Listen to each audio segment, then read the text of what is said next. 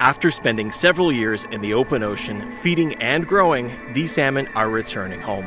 And what they're bringing back benefits an entire ecosystem.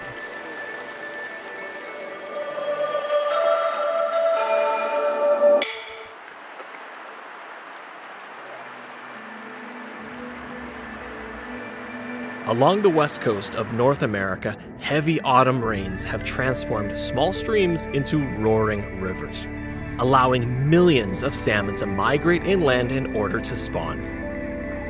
After spending years in the open ocean, these fish return to their natal streams, where they were born. It's thought that salmon navigate using the Earth's magnetic field and are able to recognize the smell of their home stream, allowing them to return within meters of where they emerged from their egg.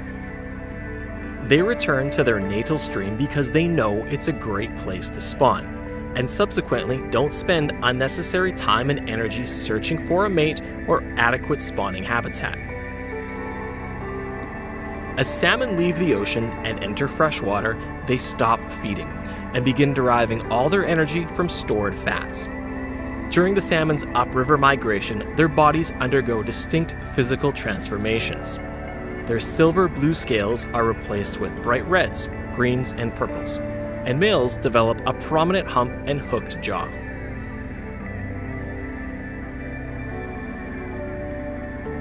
These salmon who have survived to return home have beaten insurmountable odds. A single female salmon lays roughly 4,000 eggs. However, after hatching and facing endless obstacles and constant predation while migrating downriver, then traversing the ocean for several years and migrating back upriver, an average of only 2 will return to create the next generation. After traveling upwards of 1,000 kilometers inland to spawn, the lives of these salmon come to an end. But even in death, this keystone species continues to give. An adult salmon returning to spawn contains roughly 130 grams of nitrogen and 20 grams of phosphorus. These nutrients greatly benefit the ecosystem surrounding salmon-bearing waterways. Research has shown that vegetation along the banks of salmon-bearing waterways grow over 3 times faster than rivers without salmon. For example, a Sitka spruce only requires 86 years rather than the usual 300 years to grow to a thickness of 50 centimeters.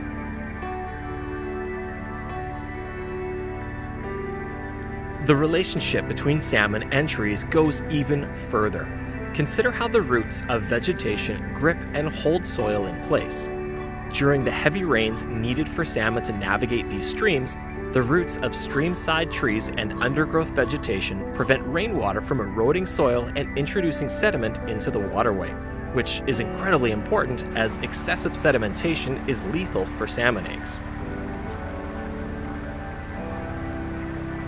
It's not only the tree's roots that benefit salmon. The shadows cast by these towering giants cloak the stream and prevent the sun's rays from warming the water to temperatures deadly for any life stage of salmon, ensuring the survival of the next generation and reinforcing that salmon need trees and trees need salmon.